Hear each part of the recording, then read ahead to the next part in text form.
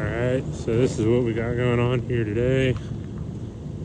This is a loading dock behind a grocery store.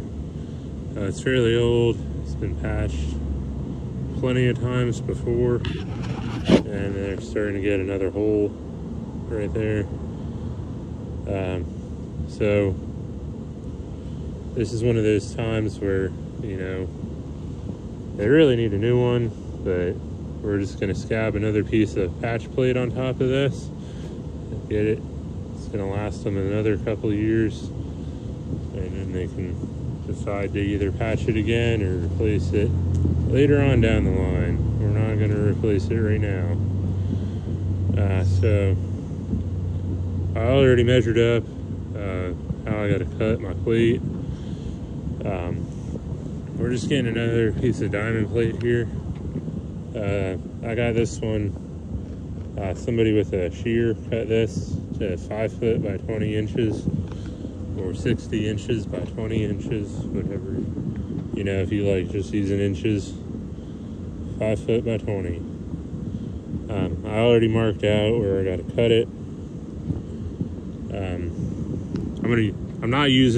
I'm using this Milwaukee saw to cut this. I could use a 7-inch grinder or even a 4.5 if I wanted to, but I'm using this. If you're another welder using these big Lincoln SA200s or even the 250s, I think, do not use this machine to power this saw. You will burn it up. The way around that is just get a battery saw. I like the corded ones, so I'll use that generator to cut this. Then I'm shutting that generator off, firing up the Lincoln, and I'm gonna clean this all up, weld that plate in with the Lincoln, probably weld all the way around it. Seems like a good job for the Lincoln. So yeah, we'll see how this one turns out. It ain't gonna be perfect, but it'll last another couple of years before they gotta do something else to this thing.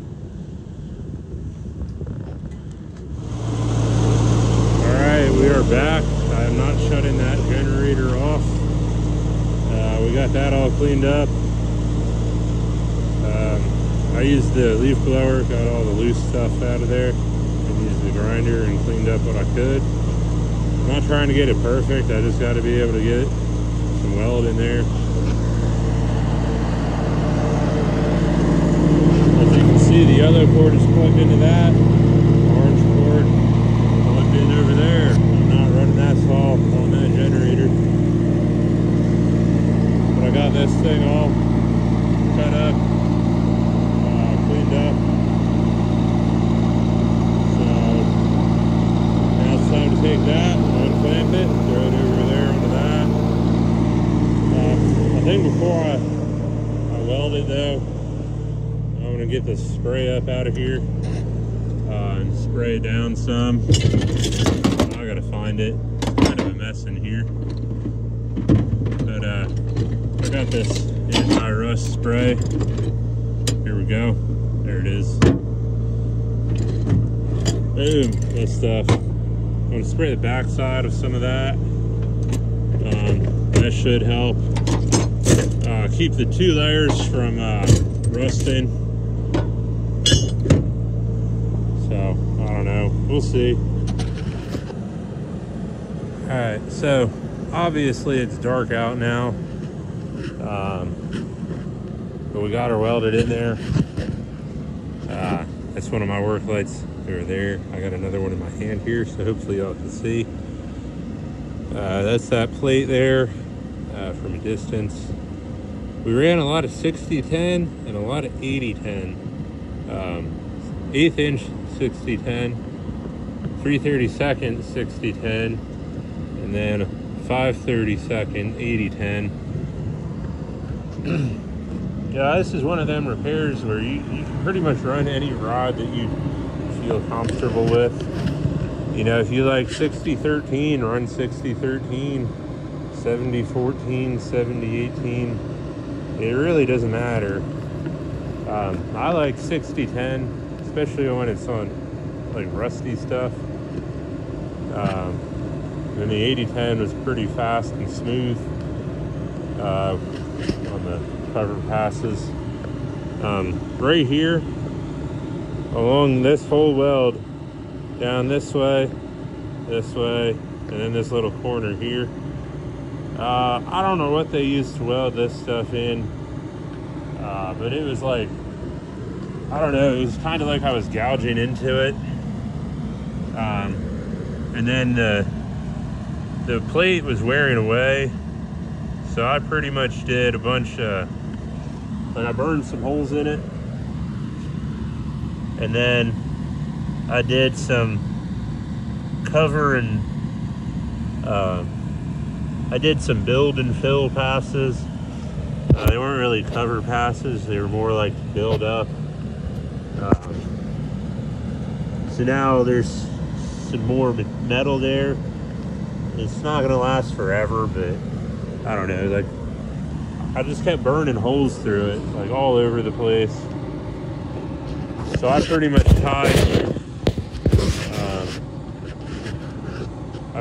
tied this new piece into this other newer but yet still old piece, and got her done. So they ain't pretty, but it's gonna hold, it's gonna last. I wasn't able to get that weld all the way done. I probably could have. I would spend a lot more time, but it's kind of pointless in my opinion. So this should work. And then when I was working on this, I noticed a crack in this plate right there. So I kind of got her, I ground it out a little bit. It's not 100% perfect, but it's better than it was. I didn't bid on that, so I didn't go too crazy with that crack. I did bid on this, and then I spent extra time on this, so I don't know, it should be okay. I'm gonna pack up my tools, and when this plate cools down, I'm gonna spray it, this whole area, with that rust preventive stuff. That way when they throw salt and stuff on this thing, it's not going to rust out as quick. I'm hoping it's not so slippery when I spray that spray. I think that's more of like a sticky kind of spray, as opposed to like spraying it with WD-40 or something. So, I don't know. I might spray these, the pivot points, with some lubricant as well. I don't know, we'll see. Time to pack up and get out of here.